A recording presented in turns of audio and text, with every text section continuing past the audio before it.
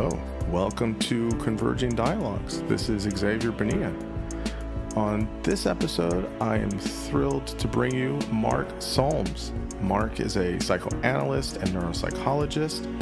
He holds the chair of neuropsychology at the University of Cape Town in South Africa, and he's also the research chair of the International Psychoanalytical Association. We talk about in this conversation his new book, The Hidden Source, which is absolutely fantastic. And we start the conversation by talking about his background, how he got introduced into neuropsychology, and then how he started becoming more interested in psychoanalysis and how he merges those two worlds together. He talks about how he became interested in brainstem arousal and affect, and then this led him to be able to work with the late, great Jaak Panksepp.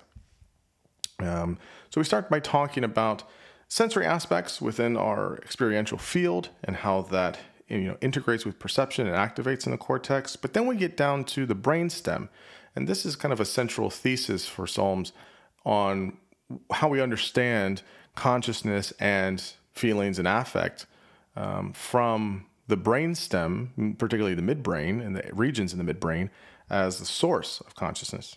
We also talk about some of Panksepp's work with the 7 affective states. We have a really nice bit in the conversation about drives versus instincts versus affect versus emotion versus feeling. There's a lot of confusion on these terms, even within the world of psychology and with mental health clinicians and psychiatrists. And so it was a really nice, instructive kind of bit of the conversation where he kind of explains kind of the breakdown of that. We talk about Freud's topographical map of the human mind with his understanding of conscious and unconscious, and how we can sort of understand subcortical and cortical levels of the brain as also kind of mapping onto this kind of, loose sketching of what Freud had initially tried to set out. We talk about his work in particular and how he's continued on from Panksepp's work and trying to understand how consciousness and feelings are implicated with humans. We have a bit of a conversation about, how consciousness works in humans, but how this could translate wider to different animals, other mammals and other vertebrates. We also talk about free will, right? His whole kind of framing and structure of this has a different angle and spin on free will and the aspect of choice. And we also talk about homeostasis as a really key part to some of the different forms in which consciousness takes out, namely in acting and adjusting. We talk about proprioception, exteroceptive, and interoceptive qualities. And then we also talk about, towards the end, some of the critiques of Lisa Feldman-Barrett, who's one of the primary researchers in psychology in the world and has done tremendous work within emotional theory. And, Mark is very charitable in his critiques, and he's, wanting to definitely say, look, I don't think we're in opposition. I think both things can be true. And, just sometimes there's a little bit of a breakdown in kind of the semantics of, kind of what people are discussing. So he was very kind in his critiques of some of her work. And we kind of end the conversation talking about, there's an overemphasis on cognitive science and how we understand the brain or intelligence or just humans. And, he is very much a champion of, well, how do we understand affective states? How do we understand feelings? How do we understand it's connected to consciousness? And how do we understand that overall for the total kind of human? I can't say enough how awesome this conversation was. And how generous he was to give me 2 hours of his time. I definitely could have talked with him about so many things, continued to, go over ideas about all of this stuff. And so I was really, really pleased with how this conversation turned out. And I'm excited for everyone to be able to listen and learn from his many, many, many treasures that he has to give to us. So now I bring you Mark Solms.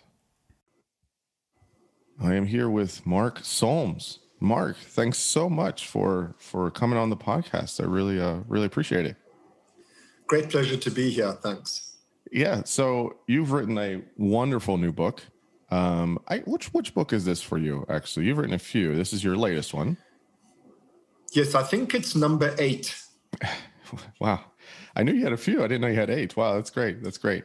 So it's fantastic, and I can't wait to get into all the details of it. So just tell listeners a little bit, just kind of your elevator pitch, your 30-second, who you are and what you do and your background and what you're currently researching and doing in clinical practice. My name's Mark Solms. I'm a professor in neuropsychology at the University of Cape Town. What sets me apart from most of my peers is that I also trained as a psychoanalyst, which is not what one is supposed to do as a neuroscientist. My early research was on brain mechanisms of dreaming. And then from there, I researched brain mechanisms of emotion, and that led me to my current focus, which is consciousness. No, that's great. That's great. And tell us so your new book, which I'll put in the notes and everything, is The Hidden Spring, Journey to the Source of Consciousness. What motivated you to write it? It's fantastic, by the way, but what motivated you to write it? Well, I mean, there are long versions and short versions of an answer to that question. The short version is that I thought that I've come to understand something rather differently from the mainstream view, and I wanted to communicate that. It is in a very real sense, though, the culmination of my life's work, because as I summarized a moment ago, I started out studying brain mechanisms of sleep and dreaming, which of course has to do with consciousness intruding into the unconsciousness of sleep. And then I moved on to brain mechanisms of emotion, because it turns out that dreaming is generated by a circuit which arises from the reticular activating system of the brainstem, but which has powerful affective feelings associated with it. So that got me interested in feeling, the role that feelings and affects play in the economy of mental life, and ultimately to the realization that they are the fundamental form of consciousness. So when I say that this book is the culmination of my life's work, it really is. In retrospect, one can see that this is where I was heading, even though it wasn't an intentional path. No, that's great. That's great. I'll tell you real quick. When I was looking to do my dissertation in my doctorate program, I wanted to do like everything all at once. And my chairwoman said, no, we can't do that. No, we want to get you out of here and get you graduated. If you want to do that after. And so for a little bit, I wanted to do work on dreams. And I thought it was super fascinating. And from a, brain behavior, neuropsychological element of understanding the mechanisms for it. And it got too overwhelming and I was too ambitious. And I'm grateful that she told me not to, because it would have been, I never would have graduated probably. It's very complicated. So I'm sympathetic to that. Yeah, dreams are terribly fascinating. It's got a fascinating history, both in the neuropsych literature and elsewhere. So that's wonderful. Okay, so let's start by, you've already alluded to it, so let's go a little bit deeper here. So you have a really curious hybrid, which, I'll be very honest, makes me very happy. Tell me, how do you have psychoanalysis and neuropsychology colliding in your world? How do you, you're absolutely right. Most neuropsychologists, if they're doing clinical practice or if they're doing some type of therapy, they're usually doing some type of behaviorism or cognitive behavioral therapy. Psychoanalysis is like a whole other world. And how did that collision happen for you? And how do you make them work? So I said to your previous question, there's a long and a short version of an answer. I'm afraid in this instance, I have to give you a long answer. Please. Well, my interest in the brain started with a tragedy in my childhood. My older brother fell off a building onto his head and sustained a brain injury.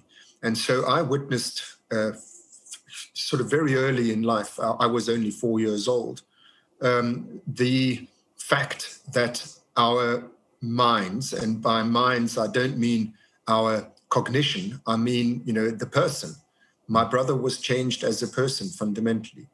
When he came back from the hospital, he looked the same, but he was not the same. It radically changed.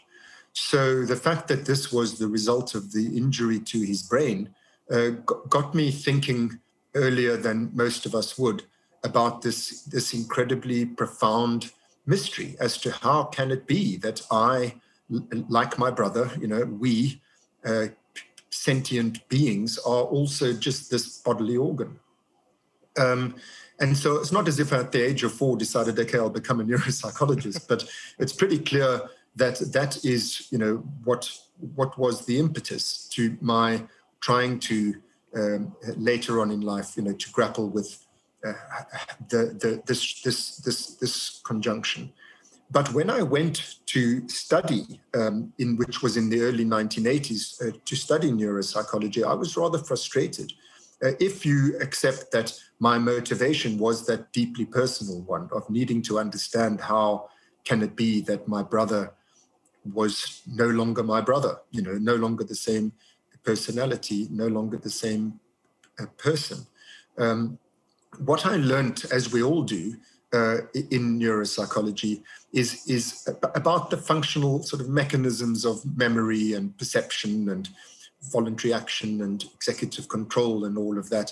But there was no sort of sense, especially those days, because things have improved somewhat. But in those days, 40 years ago, there was no talk at all in neuropsychology about the self and consciousness in the sense of, experiencing what it is like to be this information processing device. Even emotions were not we just didn't study those things. Mm-hmm. So it was out of a sense of frustration that, what had motivated me to study the brain was precisely this unique property that it feels like something to be a brain, unlike anything else, in the world. And yet that was the aspect that was being left out. We were studying the brain in much the same way as we might study the heart or the liver, just understanding its functional architecture via its physiology and so on. And frankly, when I asked my professors questions about, but where do feelings come from? And, where's the self that receives all this information and so on? They sort of kindly discouraged me from asking such questions and pointed out to me that, one should not ask such things. That's bad for your career, So it was a sort of an act of desperation that I thought, well, if I'm going to study the things that really interest me about the brain, then I need to go look elsewhere for where do we take subjective experience seriously, the lived life of the mind. And so, of course, I can tell you many more details, but the nub of it is that's what drove me to train in psychoanalysis, to learn their methods, their concepts, their theories, which are attempts, with all of their faults, they are serious, concerted attempts to conceptualize and study and understand the mechanisms underlying subjective mental life. And then my task was to bring that into neuroscience. It wasn't that I just jumped ship and became a psychoanalyst. My aim was to take a detour through psychoanalysis to bring the psyche back into neuropsychology. Right, yeah. And how was that received? I'm sure everyone in neuropsychology was, welcoming you with open arms, weren't they? Would say, yes, bring us Freud and bring us bring us all of the aspects of analysis, or no, not quite that way. Maybe. How was it received when you came back with that? I trained in London in psychoanalysis, and the training happens in the evenings because most people, they sort of specialize in psychoanalysis when they're already in clinical practice as psychotherapists or psychiatrists or whatever. Mm-hmm. So I was working by day. I was an honorary lecturer in neurosurgery at the Royal London Hospital. And by night, I was training in psych. It was really like a Jekyll and Hyde existence. Yeah. And I was young. I was in my mid-20s or late 20s. Let me think. Yeah, I was in my late 20s. And So I literally hid the one side of my life from the other.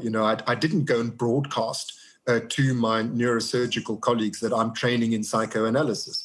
But what I did do, as I gradually mastered those techniques and theories and so on, is I brought it into my clinical work, because also I should have mentioned, because of what happened to my brother, I suspect, I also didn't want only to be a scientist. I also wanted to be a clinician. I wanted so I do clinical work, both diagnostic and therapeutic work with neurological patients.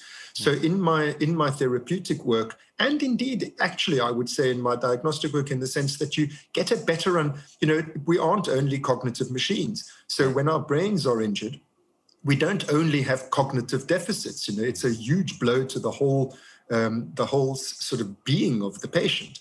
And the cognition and the emotions interact with each other in complicated ways, so that if you do take seriously the emotional side of things, you get a better grip on what's going on.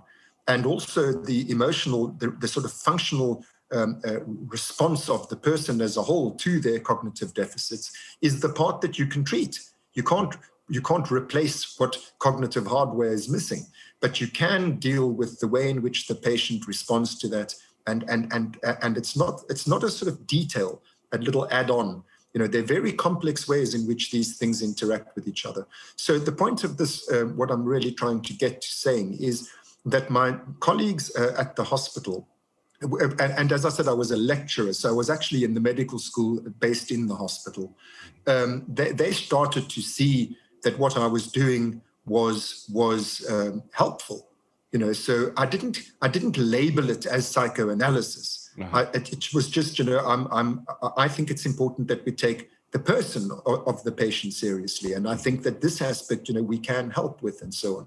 So that was when I was young. And then I gradually gathered courage, to come out of the closet, as it were, and start. And that was because I was publishing then on my findings. And it was, I have to, sorry, I'm probably over elaborating my answer. But No. I want to tell you that although I have, as you correctly surmise, suffered enormous resistance from my neuroscientific colleagues, and I still do to this day, the resistance on the other side was greater.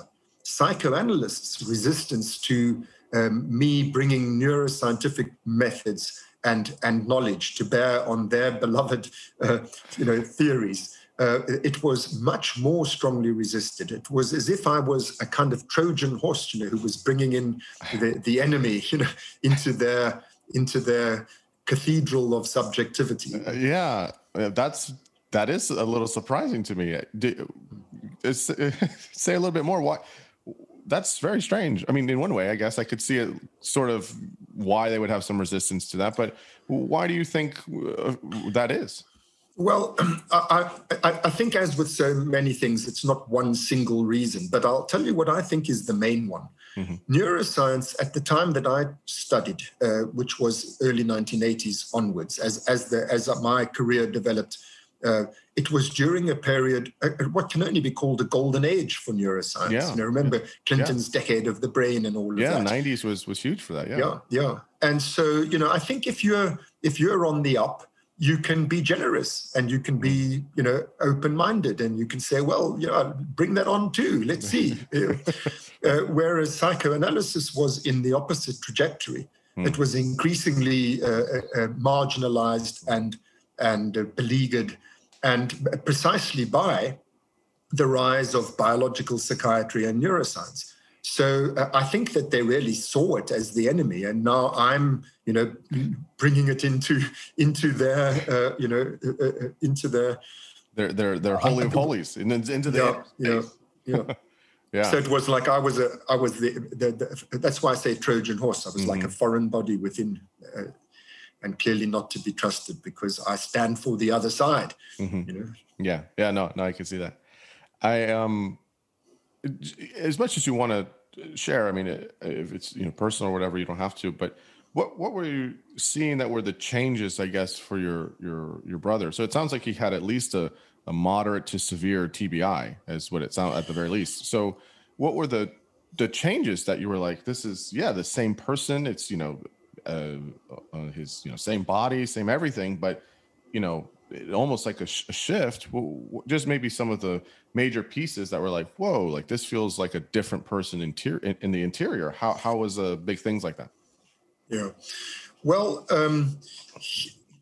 because I was only 4 years old, I don't have a continuous narrative memory of I have snapshots. Sure. So, for example, I mean, I'm sorry to start with something as crude as this. But remember, he's my older brother, and yet he lost his developmental milestones. So, for example, he was enuretic and encopretic. To have your older brother not being able to control his bladder and bowels is a for a little child, that's your own recent achievement. Only 2 years on are you out of nappies and all of that.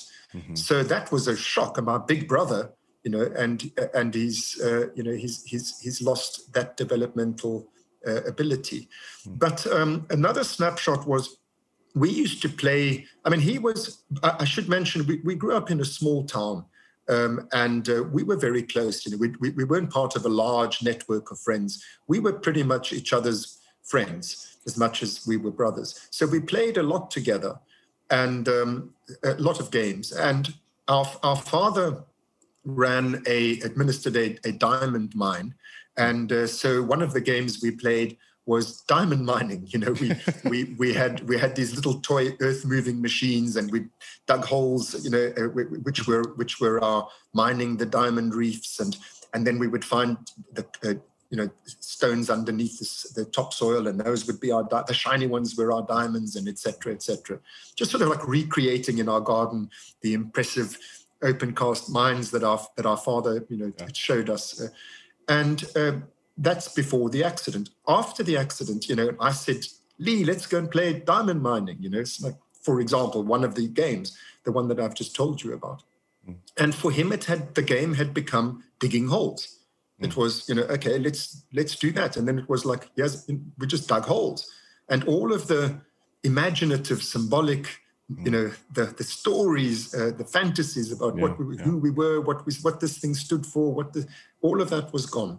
So he became much more concrete. And, it's hard to convey in a few words like this, but the feeling was one of bewilderment. I mean, like, what? How? I mean, sure. Yeah. What's going on here? And then there were also cognitive things.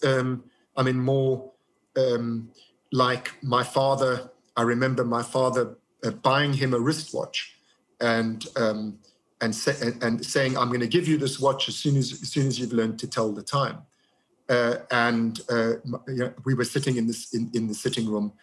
My father was teaching my brother what the shorthand means, what the longhand means, and he just wasn't getting it. So my father would say, "Okay, the shorthand is pointing toward the 9, the longhand toward the 12. So what time is that?" And my brother was, unable to answer. And then I would shout from across the room, "That's 9 o'clock." And my father would say, "Be quiet."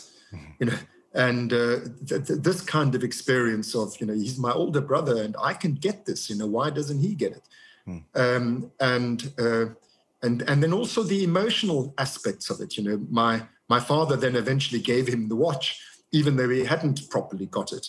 And I remember thinking, well, where's my watch? I'm the one who really can tell the time. And then that later on developed into much more complicated feelings, rather than feeling aggrieved. I started to feel really guilty because everything that came so easily to me was really a source of great difficulty and pain for him.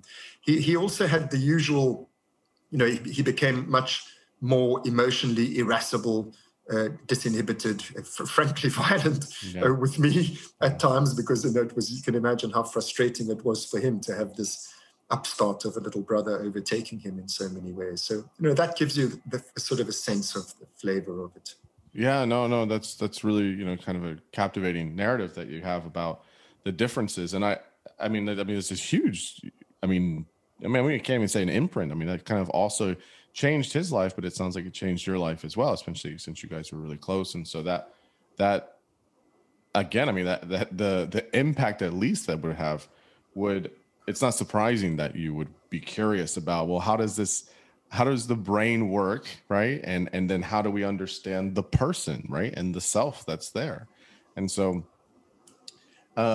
so fast forwarding then, so you finish your work and you finish analysis training and and how did you end up working with the legendary, the late great Jaak Panksepp? So when I have to tell you something about the research I was doing at that stage. Please. I was interested, as I've already told you, in brain mechanisms of dreaming. And the study that I was doing, we all knew those days, remember we're talking about the 1980s, we all knew, dreaming happens during REM sleep. REM sleep is generated by sort of cholinergic cells in the mesopontine tegmentum of the brainstem, part of the reticular activating system, which activates the forebrain with its cortex, which then generates all this random imagery, which is the dream. Yep. I didn't question any of that. I was interested, however, in the what happens at the cortical end.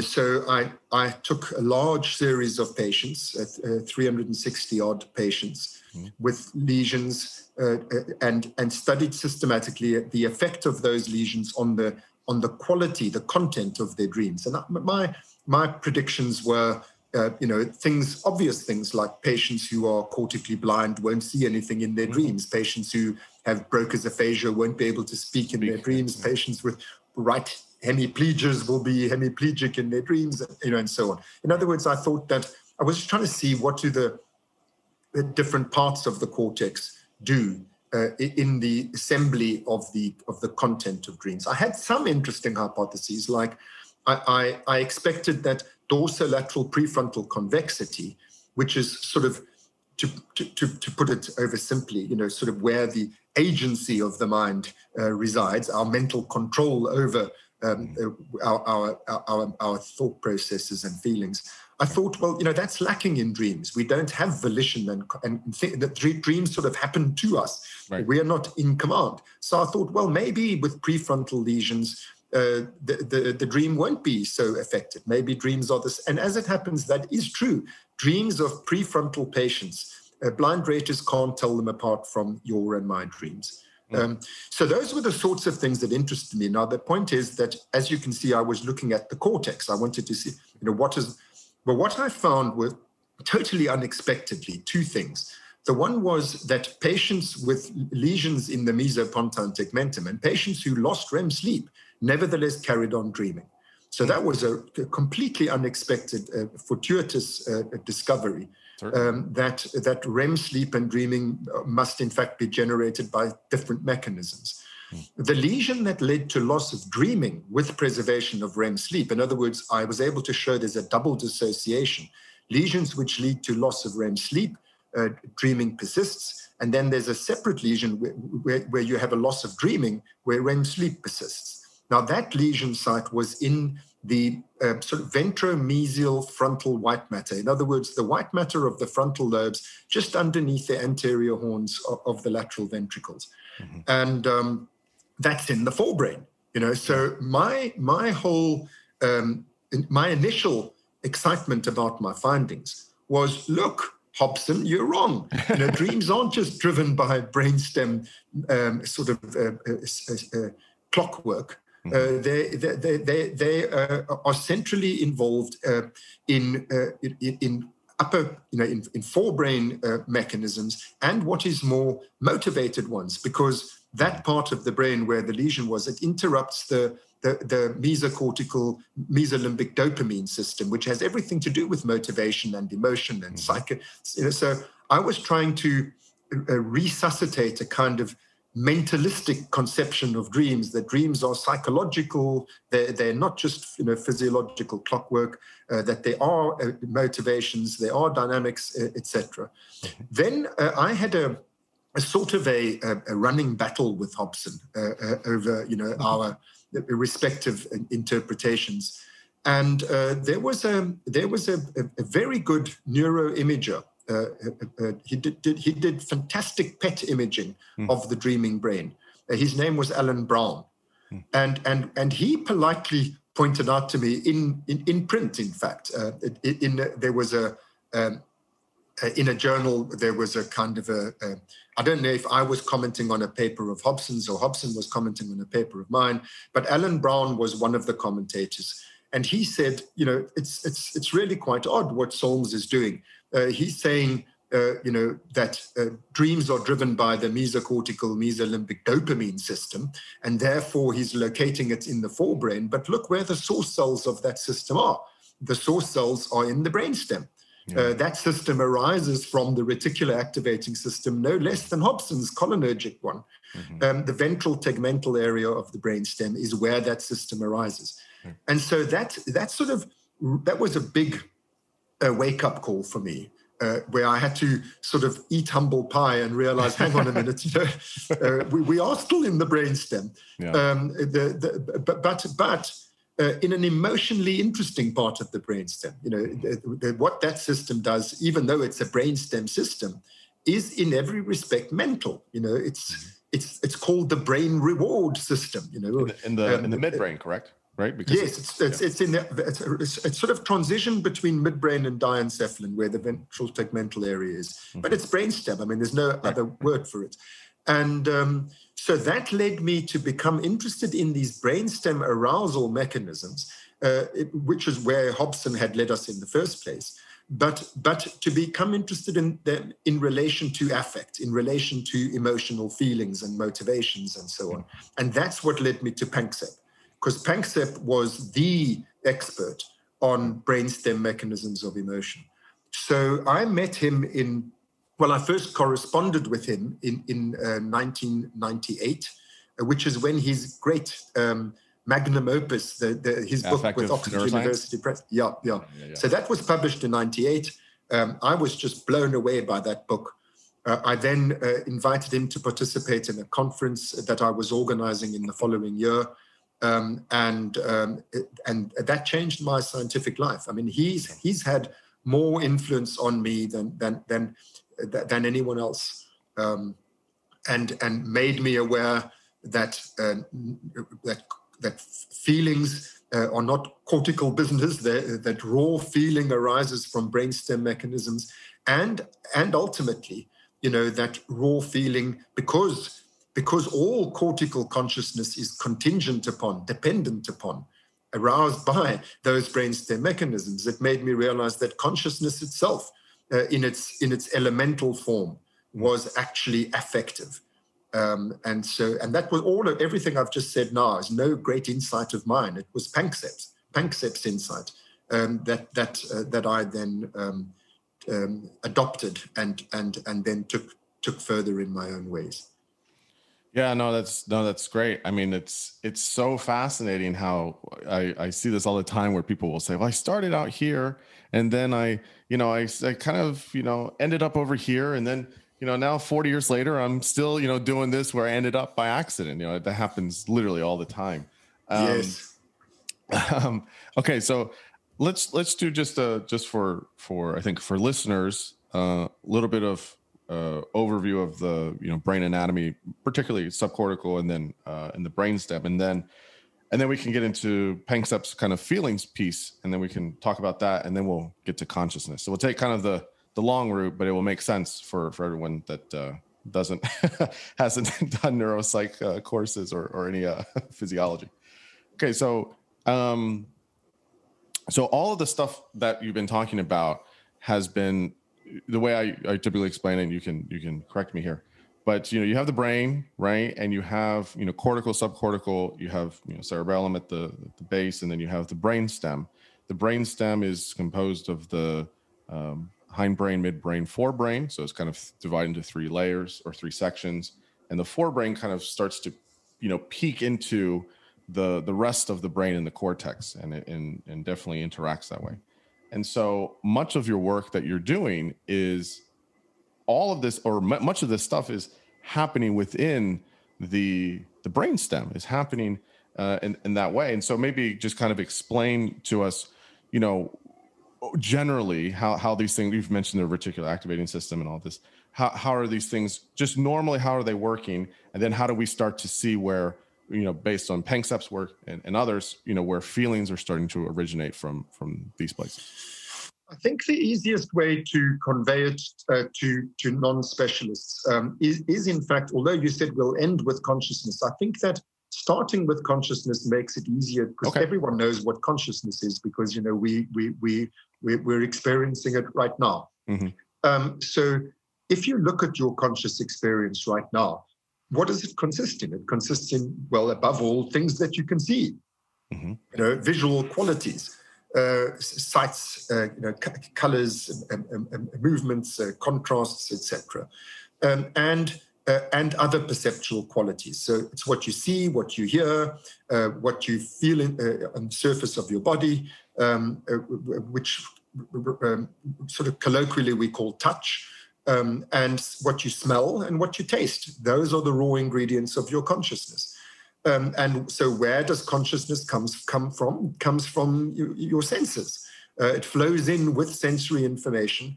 And the early anatomists followed the pathways and found that those pathways from your sense organs terminate in your cortex. Mm-hmm. The cortex is the big sort of curly-whirly bit that fills out the cranium. Right. And there are different parts of the cortex which generate visual consciousness, auditory consciousness, somatosensory consciousness, etc.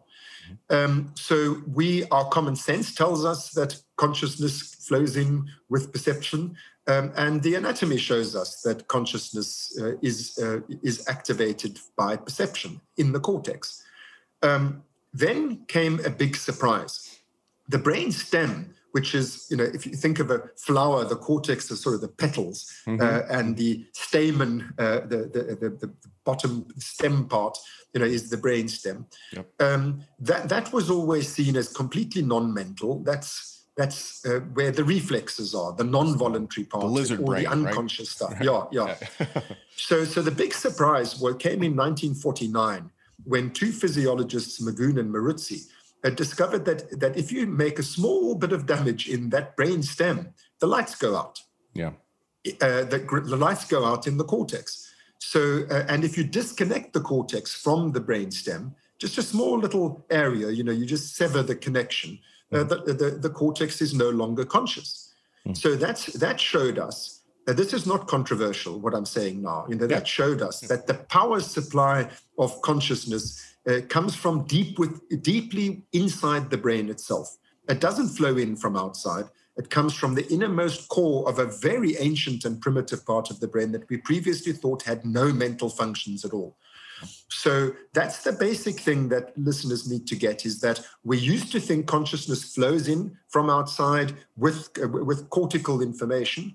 And we then discovered that actually the cortical processing of information only becomes conscious if it's activated from below, from this brainstem area called the reticular activating system. So that was known, as I said, since 1949. What became apparent to us in the 1990s, and Panksepp led the way, was the insight that this power supply of consciousness from the brain stem is not just a quantity. It's not just a level of consciousness. It's not just wakefulness. It has a quality and a content of its own. And that quality and content is affect, is feeling. That when I said earlier, look at what your consciousness consists in, and I mentioned the 5 perceptual modalities, I'm sure most listeners agreed. Yep, that's what I'm experiencing now. But what we leave out is that in addition to those 5 things, they're feelings. Yeah. And those feelings come from inside of us. They're about the subject. They're not about object. We feel things about objects in the outside world, but the feeling is ours. It's what we attribute to the outside world. It doesn't flow in from outside. It arises, bubbles up from within us. So this power supply of consciousness turns out to be raw feeling. Feeling is what activates the cortex into consciousness. And simultaneously with that discovery in the 1990s, extending into this century, was the dawning awareness that actually the cortex is not intrinsically conscious, not only because it depends upon brainstem arousal to become conscious, but also that when it is not so aroused, it nevertheless is able to process information pretty darn well. In other words, that most of what the cortex does, it can do it unconsciously. We can perceive unconsciously, we can learn unconsciously, we can read and understand what we're reading unconsciously, etc., etc. So, the whole picture starts to change. That cortex is not intrinsically conscious. Cognition is not the starting point. Perception and cognition is not the starting point of consciousness. It actually starts right down below in the brainstem, and it is affective, a feeling, emotion. And so, that radically changes our whole conception of how the brain works. And it's very counterintuitive. Now, you ask about where Panksepp fits into that. Panksepp takes us beyond my merely saying that the brainstem is where feeling comes from. He passed the different circuits in order to identify what the natural kinds of affect are in the mammal brain and in the human brain. So that's very powerful knowledge to know what the basic categories of feeling are, which is to say, what are the basic sources of everything that drives our conscious mental life. That's what he did, and identified the different circuits and the different chemistries of those circuits. And that's extremely, extremely important knowledge. Now, those circuits, just to complete my story, we spoke about the brain stem, which is at the bottom, and the cortex, which is at the top. And then the thing that connects the two is what we call the limbic brain. It's a sort of in-between brain. And these circuits are what we loosely term the limbic system. They are the interconnecting links between the basic arousal systems of the brainstem and the highly elaborated cognitive consciousness of the cortex. Yeah. So primary to that, I think what most people may know is the amygdala, right? Which is again is a main player in subcortical levels of the brain. Let me see if I have this right. I wrote them down. The 7 that Panksepp had listed was lust, seeking, rage, fear, panic/grief, play, and care. Yeah, no, there. Thank you. Basically, he's saying these 7 feeling states are what drives consciousness, right? This is how we know that consciousness is not just sensory input, right? It is arising from the power source, to say, from these this categorization of affective states, to say, well, this is what it's like to be you, right? Like everyone has these parts, but then there's the particular, right? So I'm kind of jumping here to the hard problem, right, of consciousness, which is, what is it like to be you, right? So everything you just said is, I would agree with, but there is still a difference, right, about what it's like to be you and what it's like to be me. And so how do we understand that in terms of consciousness? Okay, first I must just supplement what you said, Xavier. Please. Those 7 emotional affects are indeed the 7 natural kinds of emotion, but there are other affects which are not emotional. They are bodily affects. Mm-hmm. So by an affect, we mean something that's valence, that has a goodness and a badness to it. Yep. So there are feelings, affective feelings like hunger, thirst, sleepiness, the need to urinate. Right. All of these are also affects. There's a goodness and badness to them too. So I just don't want listeners to not think that consciousness is made up only of emotional feelings. There are also these bodily feelings. Yes. Emotions are a slightly higher level of things, but they are very important for this reason, which leads into the answer to your question. We're born with these natural drives, the drive to eat, the drive to drink, the drive to sleep, and including the emotional ones. In other words, the drive to escape danger, the drive to get rid of frustrating impediments, the drive to copulate, and so on. These are, but with each of them, these are demands on the mind to perform work. There's a pressure, there's a need. And then we have instincts, which are inbuilt solutions to how to meet those needs. So if we have a need to escape danger, we have an inbuilt behavior, which is freezing or fleeing. Right. This is an instinctual behavior. If we have a need to get rid of frustrating impediments, we have built into our brains affective attack. This is a innate response to that need. If you're separated from your caregiver, we have a need to be looked after, us little mammals. And then if you become separated from that, you have an instinct, which is cry and search for her. Right. This is what we do. Now, the point I'm leading up to is that's innate. That's generic. We are all born with those responses, but they're not enough. Just think about everybody who frustrates you. You can't hit them. What if it's your father? Right. What if they're bigger than you? If every time you're scared, all you can do is run away. You've got an anxiety disorder. You have to have a more nuanced response to anxiety than just flight, etc. So this is where learning from experience kicks in. So we have these instinctual responses to our biological needs, but then we have to supplement those instinctual responses through learning by experience. So, and this is in fact what the function of the feeling is. Feeling tells you how well you're doing. If we only had reflexes and instincts, we wouldn't need feelings. We would just have automatic response patterns. And indeed, some animals, simple animals, that is all they have. And their behavior is entirely predictable. But they can only survive in predictable situations for that very reason.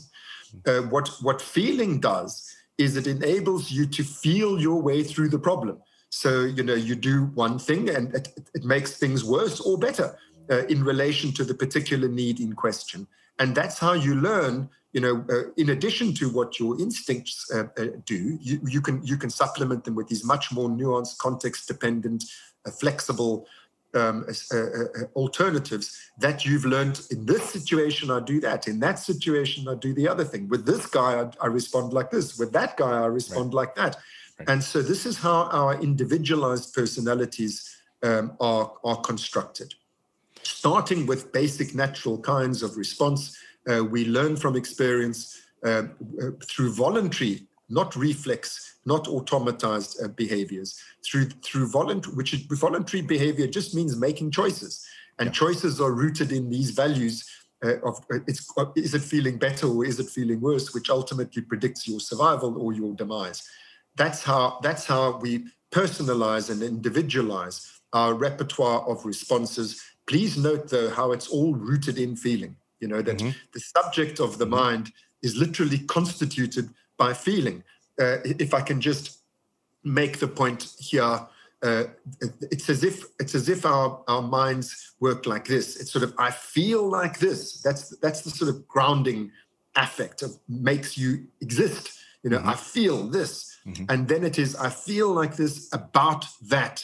And the feelings are extended onto your perceptions and your cognitions and your representation of the outside world, which is where you have to meet your needs. So you bestow meaning upon the world by virtue of the fact that you have affective experiences in relation to that world, which you're compelled to engage with, because that's where your needs are going to be met. Whatever it is that you need, it's out there.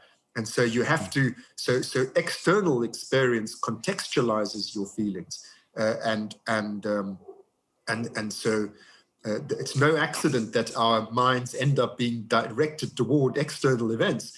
And we end up losing sight of the fact that the only reason we're interested in external events in the first place is because of the connection with our needs and therefore our feelings. Yeah, no, I mean, I'm listening to you say all this, and it's like, I feel that kind of rush, right? All this stuff is terribly fascinating. So you're saying that, because I already feel my mind going to, like, not the application, but like the impacts that this has for various things, which I'll get to a little bit. But so just to kind of recap, because you'll see, since we're on this, a lot of people will have some confusion on this. Is for psychologists, they will say things like, there's difference between, like you mentioned it, affect, feeling, valence, emotions, right? And so you've kind of depicted the kind of, I don't want to say hierarchy, but there's drives, there's instincts, feelings are at the top. They're kind of connected and motivating, right? I always see feelings as kind of like the signal, right?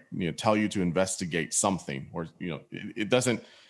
I would say feelings are somewhat neutral of sorts, right? They're a mechanism wherein to point you towards something, right? And then you can have more ideas about things. But just kind of detail that sort of a little bit, but just in a recap kind of way, the affect, emotions, feelings piece of it. You've already talked about the feelings, and then the emotions and affect. How do you understand those differences? I think what needs to be said here is that there is no general consensus about how we should use these words. So it's not surprising that people get confused, because different scientists mean different things by the very same words. Yes. And unless we have some official body that sits us all down and forces us to agree on this nomenclature, unless that happens, all that we can do is each one of us has to be clear, at least, about what we mean by those terms. So the terms that I've already used, let me start at the bottom. First, you have needs. So these are biological need. The body needs certain things, and so does the mind need certain things. So I've referred to, for example, we need nutrients. That's the need that gives rise ultimately to hunger. We also need to escape dangers, so that gives rise ultimately to fear. So let's start with need. That's what I mean by need is, if I may just quickly elaborate here, homeostasis is a concept I need to introduce here. Homeostasis refers to the fact that we living creatures need to remain within certain viable bounds. So, for example, core body temperature, you can't just be in any old temperature. Right. I don't think in Fahrenheit, so forgive me, in Celsius, you have to be between 36.5 and 37.5 degrees Celsius. That's where you've got to be. Right. So when I speak of need, I mean deviations from our homeostatic settling points, sugar level, water level, energies, supply, etc. A deviation from that is a need. The next level up is when, because we have so many needs, they're all happening, they're all being regulated simultaneously, autonomically, in other words, unconsciously, automatically. Right. Only some of those needs rise to the level of making a demand upon the mind. In other words, the one that you become conscious of. Mm-hmm. Then we speak of a drive. So a nutritional need is dealt with. You're burning up the glucose in your adipose tissues all the time. You don't know anything about it. But when you become hungry, you feel it. So that's a drive. A drive is because you feel it. I use the word drive rather than need. And that's just my way of using it. Used to say that that's the right way. But at least I think there's a difference between a need and a drive. And so we need to use different words to convey those two things. A drive is affective. By affective, I mean it's valenced. Mm-hmm. Valence means there's a goodness and a badness, and you feel it. Mm-hmm. That's what raises the concept of need to the level of a concept of drive. Drives are intrinsically felt and intrinsically affective things. And I've defined what I mean by affect. Affect it is subjectively felt. It's valenced. In other words, there's a goodness and a badness. That does not apply to perception. So that's how affect is different from perception. Yep. And it has a particular quality, so that hunger feels different from thirst, feels different from sleepiness, and so on. Those are what affects are. Mm-hmm. Then we divide bodily affects and emotional affects. Mm-hmm. And so their word emotion, for me, hunger is not an emotion, thirst is not an emotion, but fear is, and rage is, etc. And there's no sharp dividing line between bodily affects and mental emotions. But roughly speaking, the difference is that emotions have to do with other mental agents, usually other people.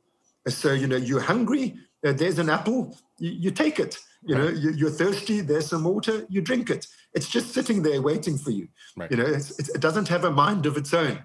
But if you're scared of somebody who's attacking you, you've got to try and outwit them. Or you trying to find your mother who seems to have abandoned you. Where is she? Doesn't she know I need you? And I cry out, doesn't mean she's going to come. She might have other needs of her own, and so on. So emotions have to do with other mental agents. And I say agents because you can also have emotional relationship with your dog or your cat. Sure. It's not only people. Right. But the crucial thing is that it's much more, that other mental agents are much less predictable than apples and water are. It sounds like more of an active, passive kind of quality to it of sorts. Yes. And so learning how to meet emotional needs is a hell of a lot harder than learning how to meet bodily needs. And yes, it is. And this is why our patients who come to psychotherapy, they don't come saying, I don't know how to drink or I don't know how to eat. For the most part, they say, I don't know how to deal with my emotions. Can you help me? Right. Yeah, that's absolutely right. So I'm gonna tee you up here a little bit. So can we say that, and I think you say this in the book, but feelings are conscious, right? Yes. And these drives and the instincts are unconscious. So we're not readily or immediately, thinking about it. Right? I'm not going to think, well, I need to have this hunger, right? It's going to rise to consciousness from the unconscious and then say, okay, I need to eat. I'm hungry. And so in this way, there is this kind of, at least for me, right. And for you as well, but how could this not map on to Freud's topographical map of conscious and unconscious, right? If you're having these ideas if he's having these ideas of the whole thing with Freud, right? You can correct me here if I'm wrong, but he gets a lot of shit placed at him for all these things, right? But it's one of those things where, he really was philosophically doing Plato's work, thousands of years later, right? He's trying to make this kind of system of how we understand, humans, right? How we understand, people. And this, the conscious, unconscious aspect. But for him, it was tension reduction. You have these drives and you're trying to reduce, and it's not just drives, but, it starts there at an elementary level where it's how do we understand how we're able to reduce the tension that we have?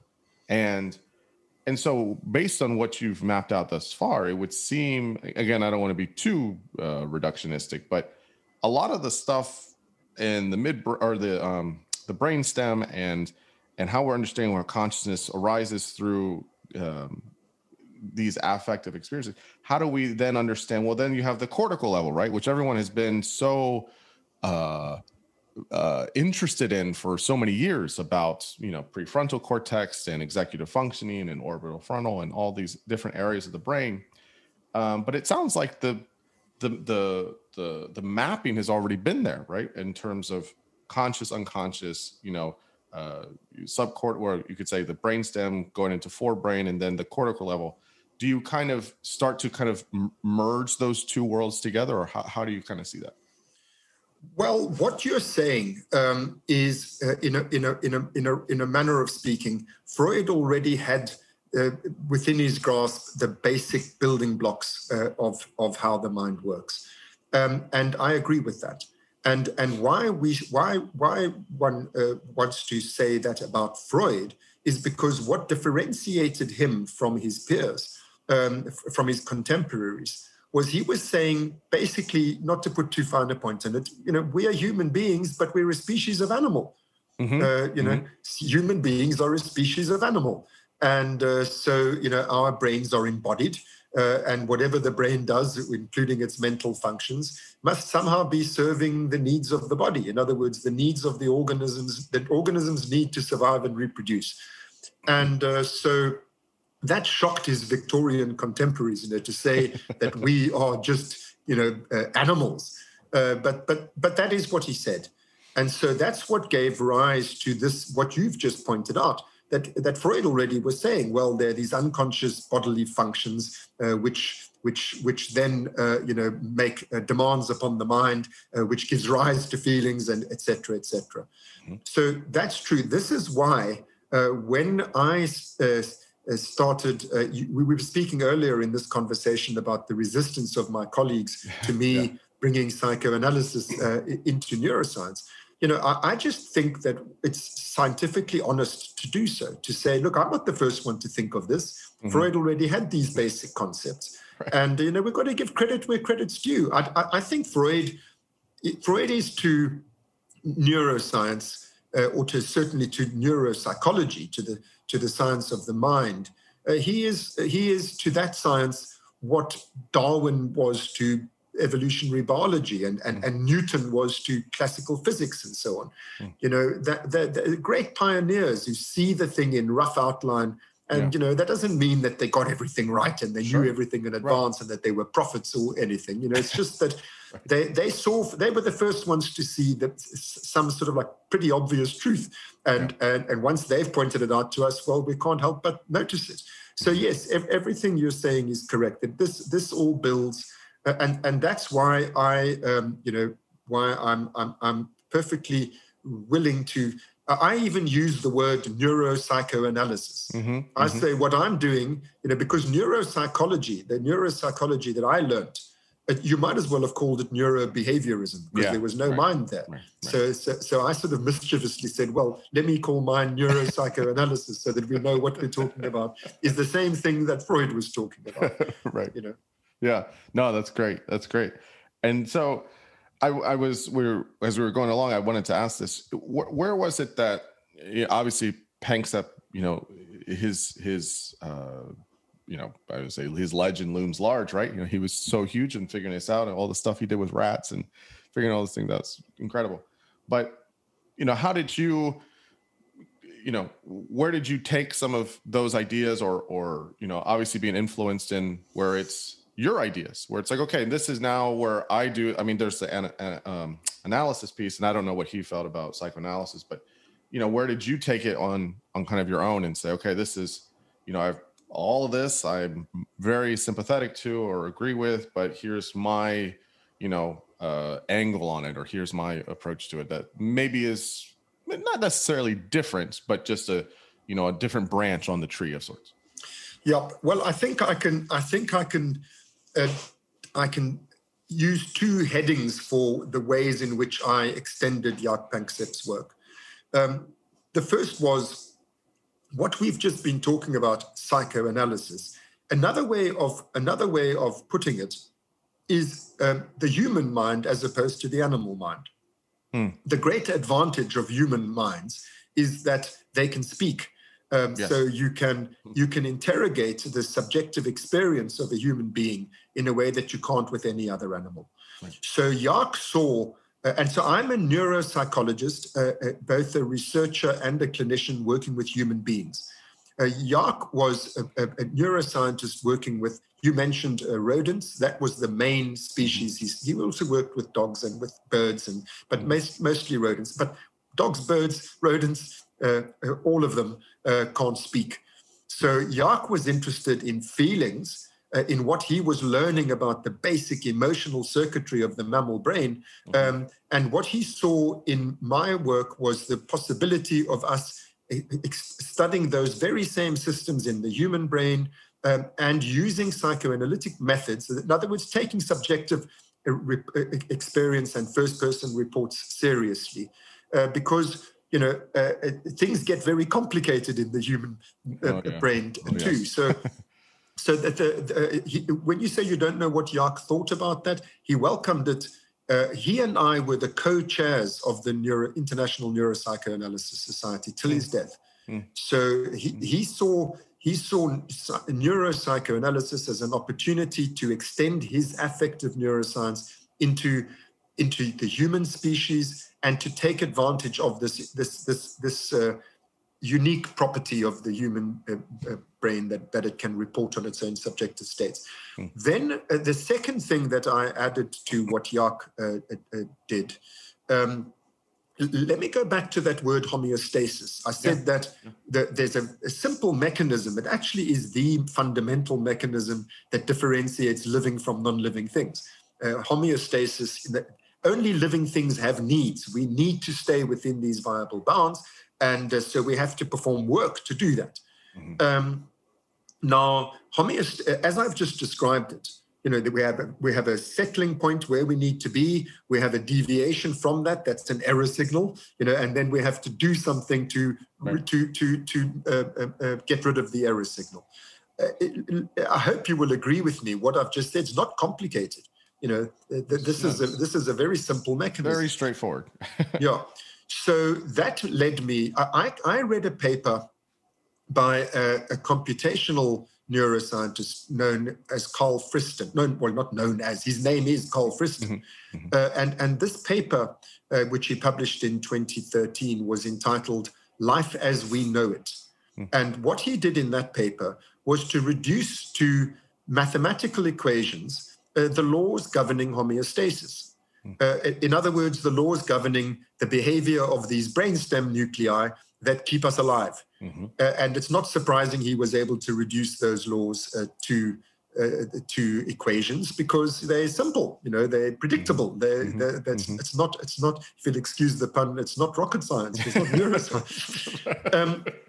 But what shocked me when I read this paper of Friston's was, if feeling is an extended form of homeostasis, and feeling is the basic type of consciousness, and Friston has reduced homeostasis to a set of equations, can't we extend those equations to reduce feeling to causal laws? Do we have within our grasp the possibility of a causal, quantifiable, mechanistic account of how raw feelings arise? And so I started a collaboration with Carl Friston in the wake of that. Now, Jaak, we're talking about the last years of Jaak's life. Jaak was very suspicious about this. He was a biologist of the mind, and he wasn't so sure that we should be going down a mathematical physics information science route. So, but he was ill in the last years, and we never were able to. I never was able to persuade him, but nor did I really have opportunity to comprehensively do so.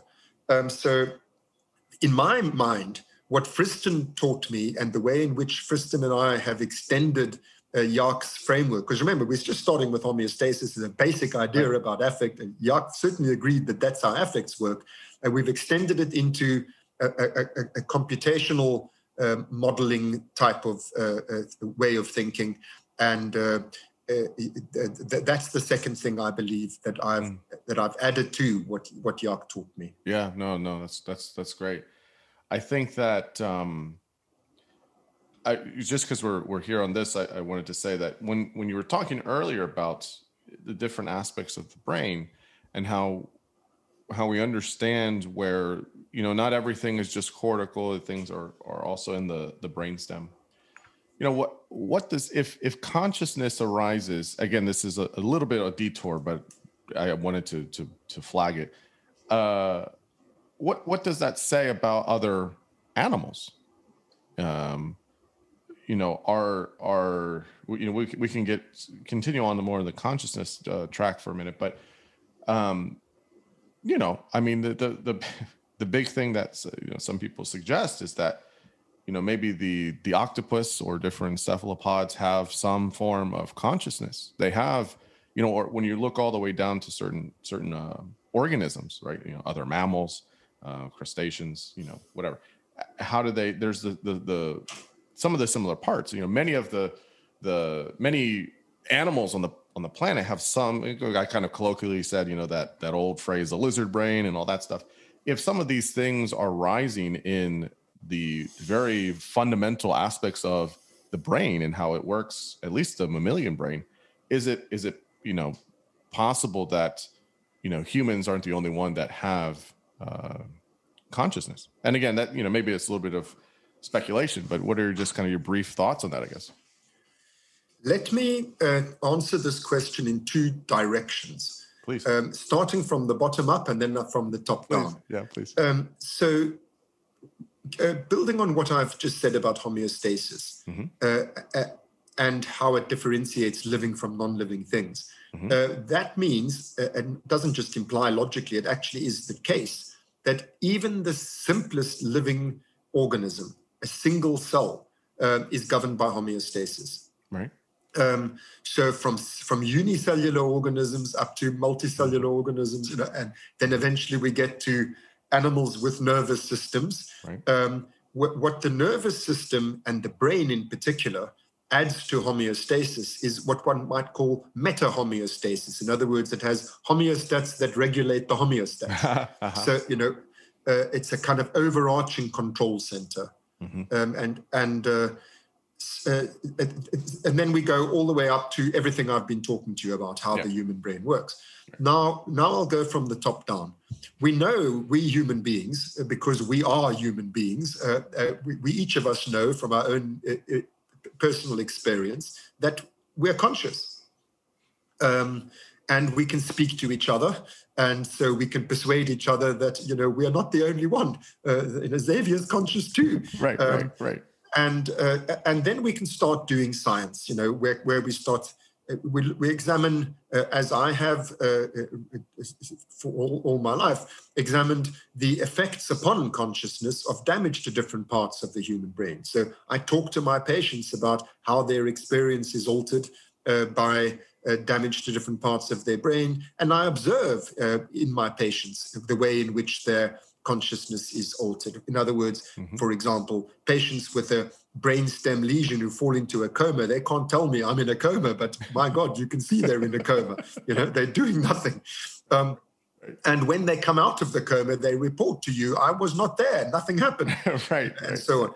So what I'm saying in a nutshell is that it's easy to determine in the human brain what parts are doing what in relation to consciousness. And I've spoken about lesions. It's not the only method. We stimulate those structures with deep brain electrodes. We generate those functions. We can manipulate the chemistries of those systems. And in that way, we manipulate their consciousness. We can do functional brain imaging of them in different mental conscious states. And you can see which parts of the brain light up. So all of these different methods have given us a solid understanding of where the consciousness arises from in the human brain. And it arises from the term we've used already, the reticular activating system, and another structure right behind it called the periaqueductal gray, which I'll call PAG for short, periaqueductal gray. Now, those structures are what gives rise to consciousness. And remember, the raw form of consciousness is feeling. So we know in humans, feelings arise from there in the fundamental form. Therefore, we can look to see which other creatures have those same structures, which other animals have a reticular activating system and a periaqueductal gray, because we know in our own cases what they do. They generate conscious feelings. Then we can make predictions. We can say, well, if you stimulate this part of the PAG in a human being, they experience excruciating pain. If you stimulate that part in the human being, they have an orgasm. So let's see what happens with these other creatures. I predict if I stimulate here, the animal will be very unhappy and will want to get the hell away from the stimulus. And conversely, if I stimulate there, it will fall in love with me and the stimulus and want to hang about it forever. So those predictions are reliably confirmed in other animals, and I'll tell you which animals I'm talking about in a moment. So we have really pretty good scientific basis for inferring, because you can only infer it. You can only infer consciousness. Even in you, I can only infer you conscious. I can't see it. But we have using standard scientific methods, falsifiable predictions arising from our hypotheses, grounded in converging lines of evidence. Certainly, all primates are conscious like you and I are. All mammals are conscious like you and I are. They have the same basic emotions. The 7 emotions we spoke of earlier, all mammals have them. And every prediction arising from that hypothesis is confirmed.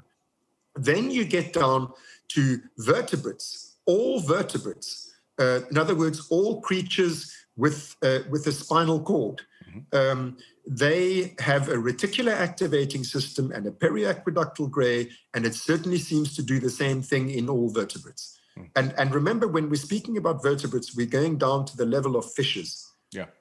And this may shock many listeners, and they might lose confidence in what I'm saying to them when I start saying it's not only monkeys and baboons and chimpanzees, it's also dogs and cats and horses and moo cows, and it's also snakes and lizards and fishes and tortoises. But the evidence is very strong because I'll just give you an example. A zebrafish, you put them in a tank, and you put the food on the left side of the tank. They all congregate on the left side of the tank because that's where the food is, because zebrafish need food. Now, on the right side of the tank, you put cocaine, and in a separate experiment, morphine, and in another experiment, nicotine, and in another one, amphetamine. What you find is that the fish now hover around the right-hand side of the tank and only dart to the left-hand side to feed when they have to. Otherwise, they want to be where the cocaine is, etc. Now, what does that tell us? It tells us that they're motivated by feelings. Because cocaine and amphetamine, and they don't do anything good. They have no nutritional value. The only thing that's appealing about them is the feeling state that they generate.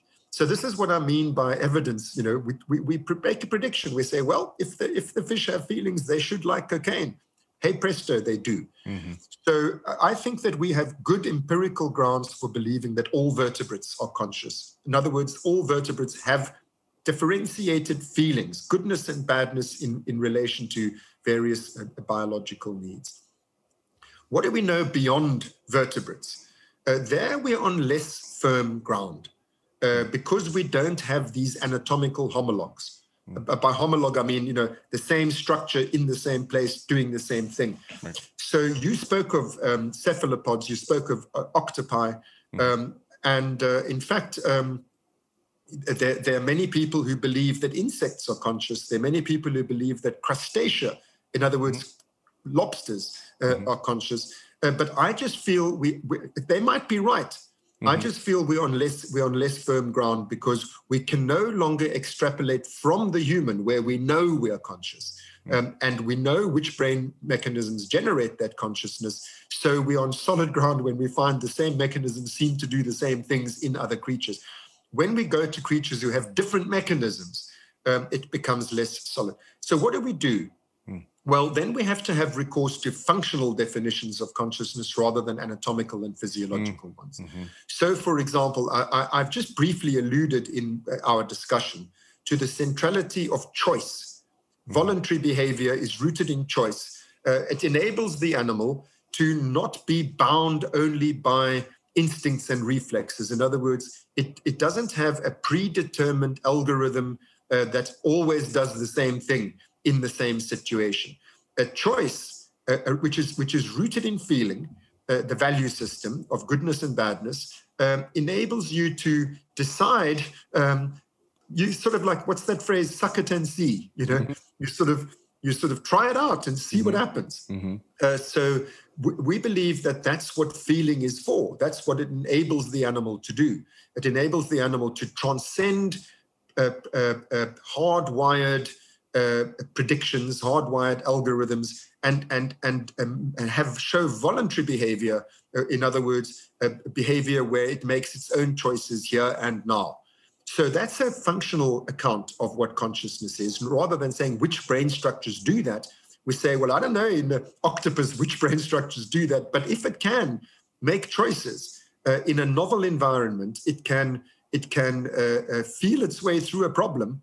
If I can put it tendentiously, then I'm willing to say, well, the evidence suggests that, and certainly in the case of an octopus, it passes that test. I mean, octopi think their way through novel problems very impressively. Yeah. I'll just end by saying the place preference test that I just mentioned in relation to zebrafishes is passed by some crustacea. Lobsters, for example, are also keen on cocaine. So, when we use these but you're just not so sure. I want to make sure that everybody understands what I'm saying. There is every reason to believe that all vertebrates are conscious. That means that they have feelings. And there's every reason to believe that mammals have the same basic feelings that we have. Beyond the vertebrates, there's plenty of examples where there may well be consciousness. There's good reason to believe there may be, but we're just less certain about it. Yeah, no, that's deeply fascinating because, people, myself included, have this, wild obsession with octopi. They're fascinating creatures. And, there's a paper that's just put out with, they passed the marshmallow test, right? Can they have some type of impulse control of sorts, right? Can they sustain that? It's terribly fascinating because we've only observed that or seen that with a handful of animals, including humans. So I think there is some functional aspects there that, we keep learning a few things about that wonderful creature. But I just want to mention it. I don't want to go down it because it's definitely a long path that will steer us away from a few of the other things to chat about. But, you're saying this choice aspect, and there are many people that will say, well, we don't have free will.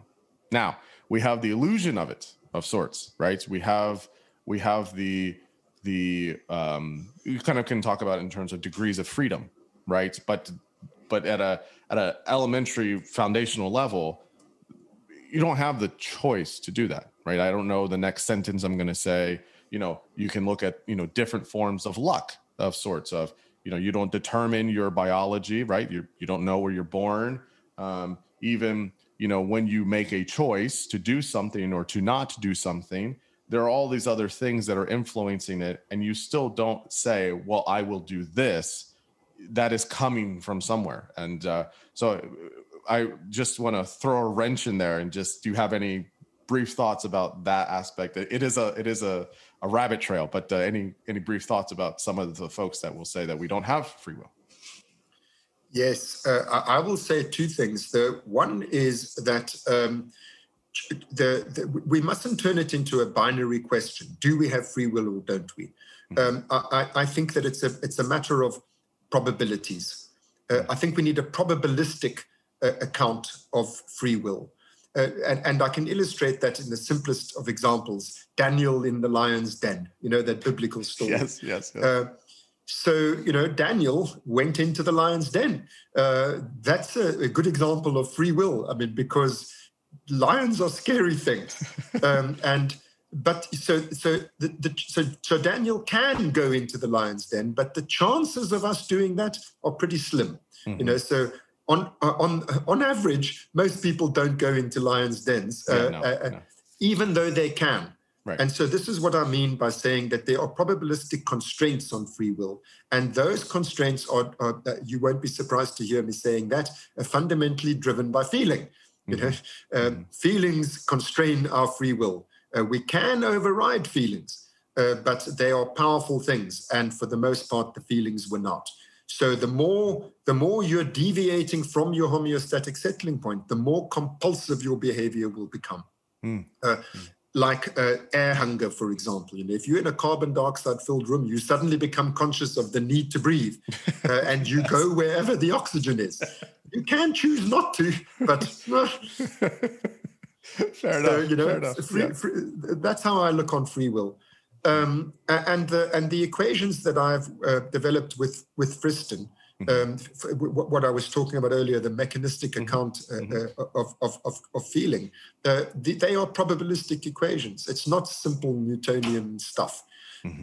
Now, there's a second thing I want to say about free will. When you say it's an illusion, you're presumably referring to the work of Benjamin Libet and everything that came after. Benjamin Libet famously, for those listeners who don't know his work, famously showed that when we voluntarily, of our own free will, choose to move a finger, that he could show that about 400 milliseconds before we choose to move our finger, our brains are showing a thing called a readiness potential in the supplementary motor area, which is the beginning of the movement. It's the preparation for the movement. So the decision is almost half a second later than the actual initiation of the movement. Mm-hmm. So that's weighty evidence against free will, and weighty evidence for your, I know you are not necessarily identifying yourself with that phrase, but the fact that it's an illusion is. And I think that the way that we must understand Benjamin Libet's findings is that the conscious cognitive declaration, I am going to move my finger, is not the beginning of everything we've said in this conversation. Points to the fact that mental life starts at a much more primitive level. Each mental act isn't philosophically driven. It's driven ultimately by basic brainstem mechanisms which have to do with volition and arousal and raw feeling. So the impetus to act, it's perfectly reasonable, I believe, to believe that it takes about half a second for the core brainstem volitional impulse to turn into a self-reflective cognitive thought. Okay, I'm going to move now. And so I think that's what we're seeing in that apparent illusion of free will. Really, the illusion is that our free will is something which is high-level cognitive declarative kind of process, and I don't think it's reasonable to assume it is. I think it's the impulse to act starts before we can articulate it verbally to ourselves. Yeah. That's, well, it definitely, the way you're looking at it definitely is a different framework. It's a different lens that you're putting on how we understand feelings and conscious arousal. And so when you then map that onto free will, well, then it's a different set of it's a different set of lenses, a set of glasses, which is interesting to really think about.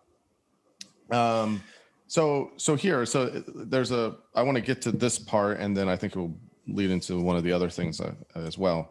So there's a part in the book, kind of towards the back half of the book, where you give three things what consciousness is, right? You say it can act, it can change, and there's some type of adjustment for precision. So can you just say those three areas about when you're trying to surmise, okay, there's all these things, we've talked about all these things about feelings in the brain, and we've gone all over the place with animals now, all this stuff, which is all really, really good. At bottom, the core and how you're conceptualizing this, consciousness is these three things. It can act, change, and adjust. Yeah, so I need to inform listeners of some background concepts before I can properly address the point you've just raised. Mm-hmm. Let's go back to what I said about homeostasis. Yes. Which is a good place to go back to, because that's where it all starts. That's where it all starts. Yeah. So we need to remain within certain emotional and bodily ranges. These are our viable bounds. And deviations from those viable bounds are the demands upon our minds to do something, to perform some sort of work. And I told you we are born with instincts, which are our reflexive, automatic answers to those demands. And I told you that those are not enough. We need to supplement them through learning from experience. And so the mind, the brain, which is the same thing, is a predictive machine, basically. So although I'm saying it's homeostatic extended through learning to being able to predict what shall I do to get myself back into my viable bounds in a great variety of situations. And this is what learning from experience is all about. This is why the concept of prediction has become so important in contemporary neuroscience. Let me make sure again that I'm making this point clearly, that once you're in a state of homeostatic imbalance, you're not where you need to be, you need to make a prediction as to how to get back there. You need to act on that prediction. So you have automatic predictions, and then you update them through learning, and then you have a great many complex alternative predictions available to you. So it's all about predicting, how do I meet my needs? What must I do to meet my needs? Now, if you do not meet your need, in other words, if you're in a state of prediction error, in other words, homeostatic deviation, a state of need, there are two things you can do. The one is you can act. In other words, and this is what you just said, one of your three alternatives. You can act. In other words, I must do something differently from what I'm doing now in order to get myself back to where I need to be. So if you're in a carbon dioxide filled room and you're feeling air hunger, you're busy going up the stairs and you're feeling worse, and you think, well, shit, I think I'm going the wrong way. I'll turn around and I'll go downstairs, and then you find you can breathe. Okay, so you've got that's a better action. Mm-hmm. On the basis of your experience of such events. The second thing that you can do is update your predictions, change your predictive model. So it's not just doing something differently here and now, it's then predicting in future different actions based on your experience this time. So those are the two obvious choices. I can either represent the world differently or I can act differently upon the world. Those are the two ways in which I can reduce prediction error, get myself back to where I need to be. Over time, we learn these things over time. Yeah. So those are the two obvious things, representation of the world and action upon the world. Both of them are how I get myself back to where I need to be. Now, the third option is the really interesting one. And unfortunately, this is a little technical. So when everything in prediction is probabilistic, you don't have an absolutely certain prediction for all possible situations. You have a greater or a lesser degree of confidence in your prediction depending on context. And so that third variable, confidence, is you can, so in addition to changing what you do or how you represent the world, you can adjust your confidence level in your predictions and in the sensory signals that you're receiving. So remember, each action upon the world that is driven by a prediction is met by sensory consequences which tell you how well your prediction is turning out. So I predict if I do this, I will experience that. And then you have the experience and it says, well, your prediction was to this degree not right. That's prediction error. So the degree of confidence that we have in the prediction and the degree of confidence we have in the error signal, which are directly proportionate to each other, that is the third thing you can do is you can adjust your confidence levels. So imagine what I'm saying. I'm saying that it's about the same two things. I mean, all we can do is represent the world and act on the world. That's all we've got. But there's a third thing, which is how confident are we? It's a gradation. And that adjustment of confidence is what is driven by feeling. In other words, if things are turning out as expected, that is good. If uncertainty is prevailing, that is bad. How the brain knows things are turning out well or badly is in terms of the feeling states. As I said, that's the extended form of homeostasis that we've identified as the fundamental mechanism of consciousness.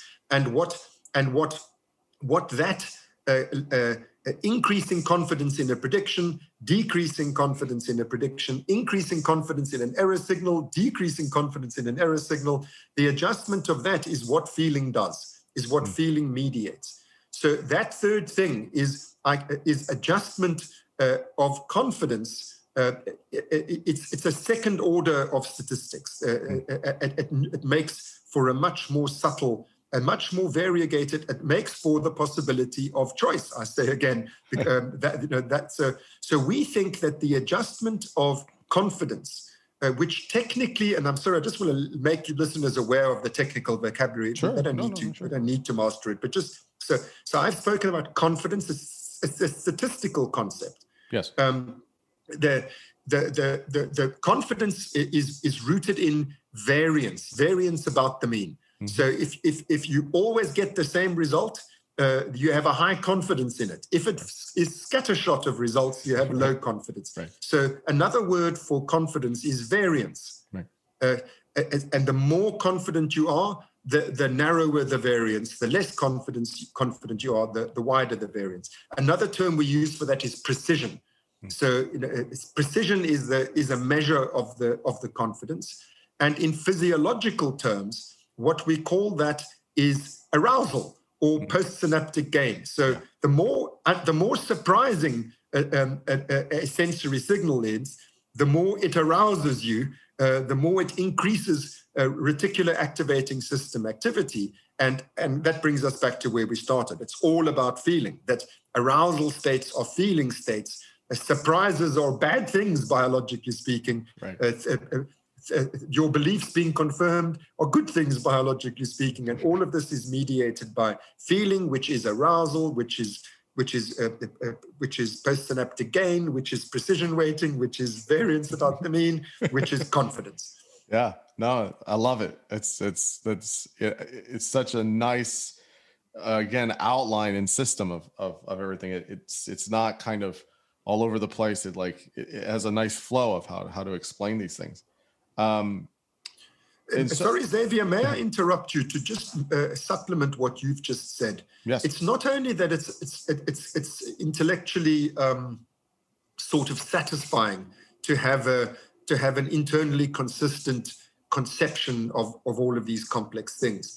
There's two other things that it brings us.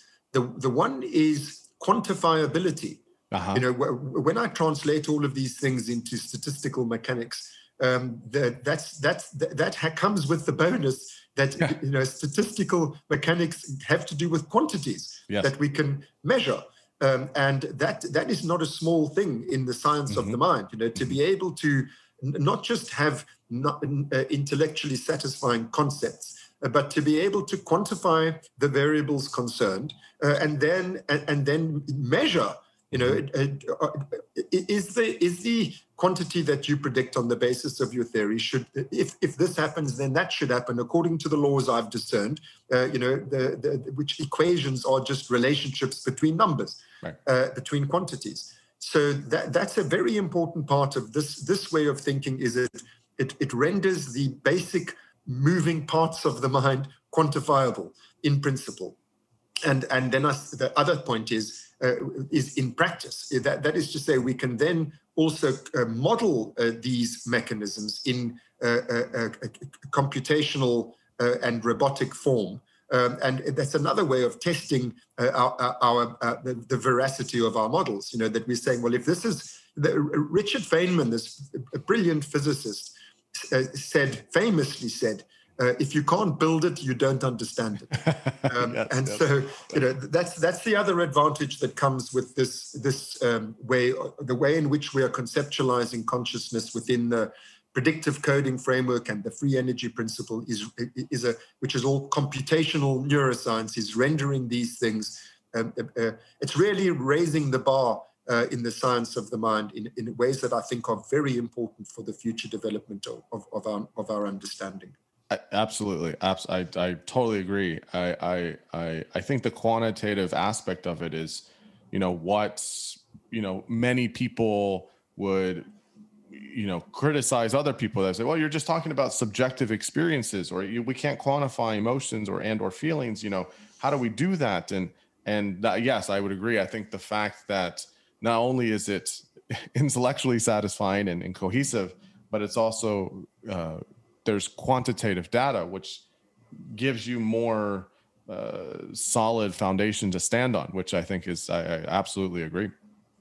Okay, one other piece here, and then it will link us to the other aspect. You're not the first person to say this. So you talk about the three different, kind of right after this piece on what consciousness is, the exteroceptive, the proprioceptive, and the interoceptive. Can you explain those three? It's a little technical, but it will launch us into the next piece I want to say as well. So exteroception is what has been the main focus of consciousness studies historically. Extraception is simply perceiving what is outside of you. Interoception is perceiving what is inside of you. And very good examples of an extraceptive perception is visual perception. A very good example of interoceptive perception is an affect, a feeling. The feeling comes from inside. The visual object comes from outside.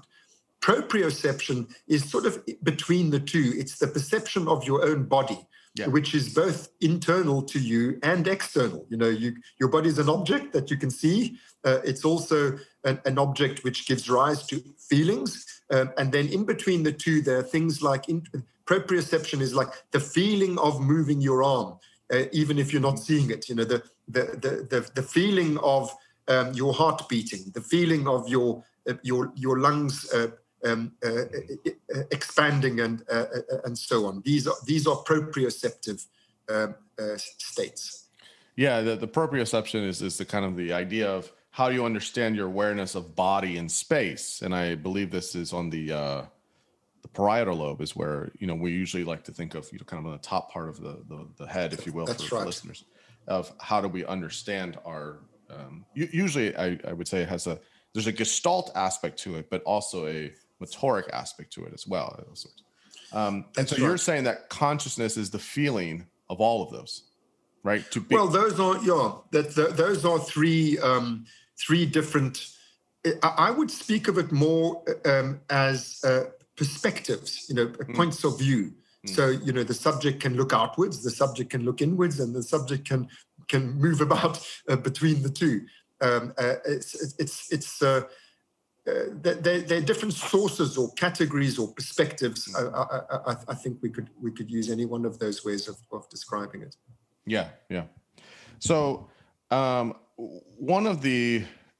don't usually like doing this too much because it kind of feels, I like to have, people there want to do it. But so Lisa Feldman-Barrett is a psychologist. She's written a bunch of, she's published in the journals and has been for years. And she's written a few books. She wrote one in 2017, How Emotions Are Made. And she wrote a newer one that's very, very accessible. And she tells a different story. And you reference it in the book. And when I was reading the book, I was like, oh, I hope he mentions her at some point, right? And I saw it. I was like, oh, there it is. Okay. And I might be getting this a little bit fuzzy a little bit, but my understanding is she goes over the standard view of emotions, right? How we understand emotions, kind of all the way back to the stuff we all learn in grad school. And, she says that we make emotions, we self-author them, right? There's kind of throwing a wrench into, Ekman's, universality of emotions. We all have 6 basic emotions. It's cross-cultural. We can see it on the face, the facial recognition. And everyone loved that when it came out. And we were all like, yes, there it is. We understand it now. And as humans, we all feel these 6 things. And so she's saying like, not quite. It is very much particular to the person, and they're creating the particular feeling, emotion, and that they should, that there maybe is not this universality to it, right? And so I hope I'm sort of giving her view. I'm probably butchering it in some ways, but kind of just contrast, what you're saying now with, I would say a leading expert on emotional theory and research. How do you kind of see it that way, and to the best of your understanding? Yeah, well, there's several things to say about this. I think the most important thing to say is that I do not see the dichotomy. I don't see my and Jaak Panksepp and Antonio Damasio's and all of us and Merke on the one side, and Lisa Feldman-Barrett and the social constructivists, on the other side. I don't see a dichotomy. I think it's a false dichotomy, and one can depending on whether you're wanting to reconcile the different sets of data, or whether you're wanting to fight for one point of view versus the other. I think we can reconcile the two sets of data rather easily. And that will lead me to my second point, which has to do with semantics and epistemology. So let me just start with the facts.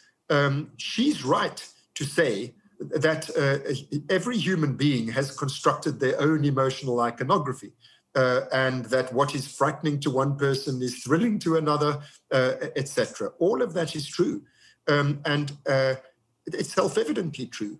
And there are cultural differences, and there are, individual differences. And one person means something very different by the word fear from what another person means. And one thing is scary to one person and not to another, and et cetera, et cetera. And we express, we behave differently and express facially differently. That's true. Why is that true? It's true because we are mature, developed, enculturated adults. Right. By the time that you get to have those experiments done on you. Think of what I said earlier. I said we're born with basic needs, and that we have basic instinctual responses to those needs, and they're not enough. And therefore, we have to supplement those responses through individual learning by experience. And that's where it becomes individualized. So the way in which a human being in particular, because we've got really complicated, elaborate cortical and other long-term memory mechanisms, whereby we learn, a vast repertoire that supplements and overrides our basic instinctual responses. So in the study of the adult human being, in its full complexity, what she says is true. But when you look at the basic design of the human brain and the infant, what's there at the get-go, before all of this learning from experience and enculturation and so on happens, there you have the basic emotional circuits doing the basic emotional things. Is absolutely predictable. There are things about baby behavior and infantile behavior that are, you take away the mummy from the baby will cry. Right. You make a sudden bang, the baby will be startled, and etc. So there are absolutely predictable emotional responses at the beginning of life, and then they become more and more complicated. For me, it's as simple as that. And those basic mechanisms that are in every human infant, we find them in all other mammals too, and they do the same things. But now we can't do all the experiments on human infants that we do, rightly or wrongly, that we do on other mammals. Right. So, the knowledge, the precision of our knowledge about what these systems do is much greater in other species than in our own. Now, this is where we start getting into epistemological and semantic territory. But I want to make sure that I've made the main point, that I think you can reconcile the two sets of data easily. It's not true that there's no commonalities in facial emotion, not as if there's nothing there, Right. But it doesn't explain all the variance. That's true because of all of this learning from experience. But behind all of that individual variability, there's still a basic blueprint, and that's my point of view. Yeah. And so I'm very happy to acknowledge her findings. And if she wanted to, she would find it pretty easy empirically to acknowledge ours. Yeah. But then we get into these epistemological and semantic battles, because she says, well, you can't take animal behavioral data as evidence about felt emotions. So, well, who's to argue against that? If that's your epistemological standpoint, then so be it. I think the evidence that these animals are feeling like you and I are is overwhelming. But I have to agree that if you're going to say that is just a behavior, and you're therefore hypothesizing that the animal is feeling, I'd have to say, yeah, okay, I'm hypothesizing. But you know what? I'm also hypothesizing that you're feeling. So I'm not a fundamentalist. I don't expect absolute truth. I think in science we take the weight of the evidence, converging lines of evidence, and then we say, well, this is the most likely. So I think it's the evidence from animal behavior. I'm willing to count that as evidence for animal emotion, but she's not. And then that's what leads to the semantic point. What I call a feeling, or what I call an emotion, rather, when an animal freezes and flees, it's absolutely predictable. Just as with the human baby, you can really predictably manipulate emotional behavior in these animals. Like, for example, in fact, my son and his girlfriend are busy visiting me at the moment. They have a little dog. Every time they leave the house, the dog does the same thing. It runs for the window and it's the separation distress. What? It's just like with a human infant. It's entirely predictable what's going to happen. But if you're not going to call that an emotion, then I can't make you. Yeah. So she says that's a behavior, it's not an emotion. We can't know what the animal's feeling. And that leads to this dichotomy between our points of view, which to me is a false dichotomy. And I think it's unfortunate, because we should be pooling our insights. That's the direction I'd like to go. But in all my recent communications with her, we end up coming... we end up striking the rock of semantics and epistemology, and then science can't rule on these things. Yeah. I feel like that happens a lot, and that's why I typically have some kind of distaste for semantic arguments. I feel like it just slows conversation down, because it's like, okay, like, yeah, we're talking about the same thing. We're just using different words for it, or we're using different descriptors, but we're talking about the there that's there, right? Whether you want to call it this or that. And sometimes they are important, but I feel like sometimes people just get really hung up on that. And it's like, okay, but we're talking about what's behind it. So let's at least try and get to that. But I will say, just kind of as you're talking about these things, and I know some of the criticisms for her is the kind of the methods in which she's doing it. There's heavy reliance on self-report measures and things like that, which again, from an individualized framework, that, how else would you get at that, right? And so, but there are obviously, I think she would say this too, there's weaknesses to self-report measures, but there's, I guess, again, I don't want to make it a false dichotomy, but it seems like there's two things going on here, which is, number one is, you look at work by like Frans de Waal, right? Where he also will say, well, can we know about animals, right? We're always using, one nice part of his argument is that we're using human instruments to study animals, right? We're not using instruments, for animals, right? We're using instruments for humans to understand animals, right? And then the other side of that argument goes, in my mind, is, well, evolutionary psychology, or I would say more evolutionary sciences, I think is a nice broader umbrella term. Well, we obviously are we're multicellular organisms, and we're part of a mammalian species, and we're part of the animal kingdom, if you will, or of all living organisms. There are obviously going to be things that separate us and make us different, but then there are going to be things that do not. And if you want to just have this notion that we are so radically different than anything on the planet, in some ways, sure, but in other ways, no.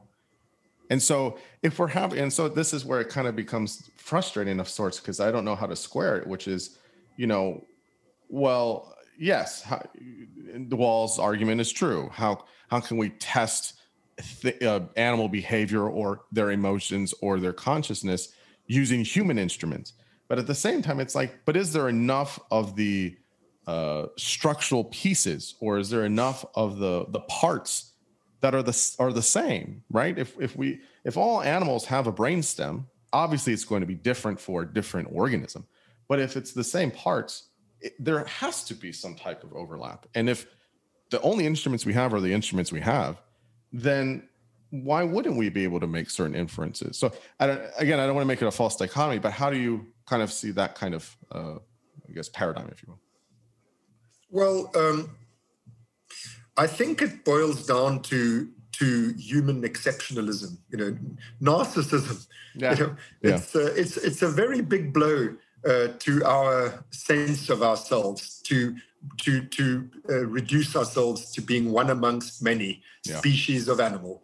And also, our own conception of our own beloved selves. Am I an animal? Does it really explain everything that I'm doing? Can it be reduced to drives and emotional needs and so on? No. My sensibility rebels at the notion. So I think that these concepts of, just as it was with Copernicus, for example, it's a great blow. Darwin's discoveries were perhaps more pertinent to what we're talking about. A great blow to human exceptionalism and narcissism. But as you say, the weight of the evidence, if there's a saying, I don't know if it's used in the States, there's none so blind as those who will not see. Mm-hmm.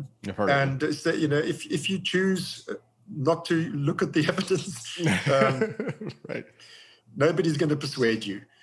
But we sold the dogs bark and the caravan marches on. Yeah, there certainly are a large enough number of us who have managed to get over our narcissism to this degree to be able to. Jaak fame was wonderful. He had many colleagues accusing him of anthropomorphizing animals. And he said, no, you're not getting it, mate. I'm zoomorphizing humans. That's very funny. Yeah. So, okay, last question here. It's super interesting because we hear so many times, I think in, let's say, popular culture, that there's this emphasis, there's this just pounding emphasis on cognition all the time, right? And if we look at feelings, it's very gray. People don't explore it, or they have these cartoon ideas of what emotions and feelings are. And how do you think, what you're saying is, feelings are kind of the linchpin with consciousness. There's this inextricable linking of sorts. That's pretty powerful in that way of how we then can understand. And so this kind of goes to the practical implication of clinical work with clients, but then also just within society.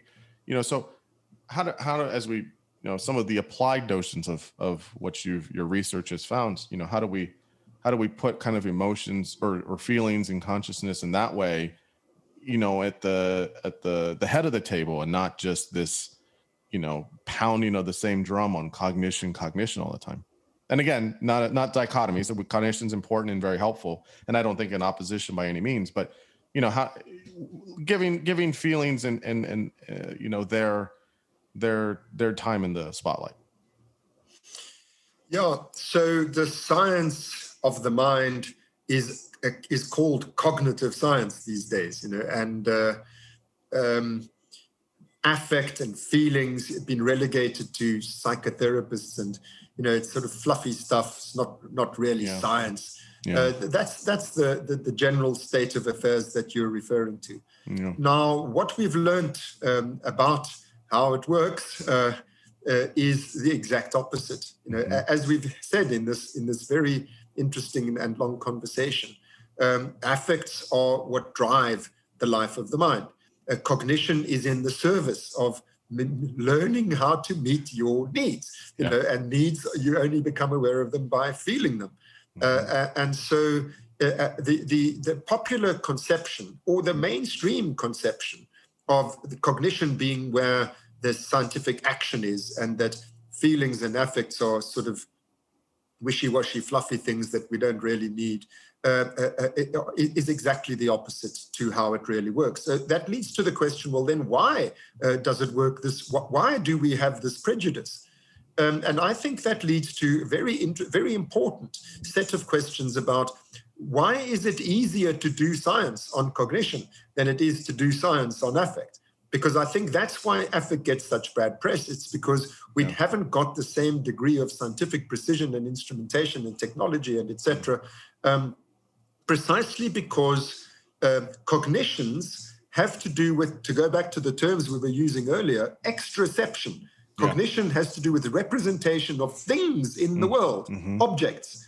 And so you can do objective science on it very easily. When it comes to affects, you're dealing about states of the subject. Yeah. So it's very much harder. In fact, science always tries to exclude the subjective. This is what we learn in graduate school. No, Solms, don't do that. That's the subjective perspective. So it's really a matter of, it's much harder to do science on subjective things than on objective things. And here is the rub. I do not believe that we must adjust our object of study to our instruments. I think we must adjust our instruments to our object of study. If affects do play such a central role in the life of the mind, then however difficult it might be for us to study them, well, sorry, we got to. And we've got to find method. This is why all those years ago, I made the questionable decision to train in psychoanalysis. I thought, well, I don't want to leave feelings out. I think feelings are, you're never going to understand the brain if you don't understand why it feels like something. So I'm going to learn about feelings and how to study feelings. And that's what I've done. So I think that the prejudice against affect is unjustified in terms of how important they are in terms of what they actually do in any kind of mechanistic account of how the brain works. However, the prejudice against feelings is justified when it comes to the methodological difficulties in studying them. And I think that we've just got to grasp that nettle. Yeah, no. And we are. I mean, I don't want to leave people with the impression that all we've got nowadays is to study subjective experiences, blooming psychoanalysis. We're 100 years beyond that. We have many, many methods now. Sure. And by coupling the two, you can... every method has its strengths and its weaknesses. And this is why we want multiple converging lines of evidence using various different methods whereby each one can control for the viewpoint-dependent errors in the others. Yeah, no, 100%. I 100% agree. Well, look, Mark, I mean, what an honor, what a privilege to talk to you for 2 hours. I really feel so fortunate. Tell listeners where they can find your work and find you online and get your books and all that stuff. So, well, the book that was the impetus to this conversation is entitled The Hidden Spring, with the subtitle A Journey to the Source of Consciousness. The publisher is Norton, that is to say in the United States. And it's available from Amazon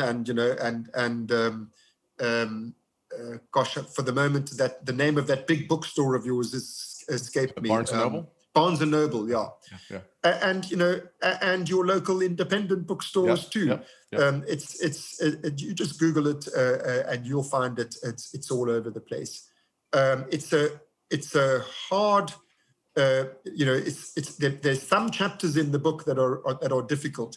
Please persevere through chapter 7 and chapter 9 because there's lots after that I would hate you to give up before you get there. So that's what I'd like to say. Please do read that book. As far as our 2-hour conversation is concerned, Xavier, it's been an absolute pleasure. I don't think I've been generous to you to give you 2 hours. I think it's quite the opposite. Oh. It's so nice to have an opportunity to properly lay out your stall. Normally, you have to give these concentrated sound bites, and then you end up being misunderstood. So, thank you very much for the opportunity. Of course. Thank you.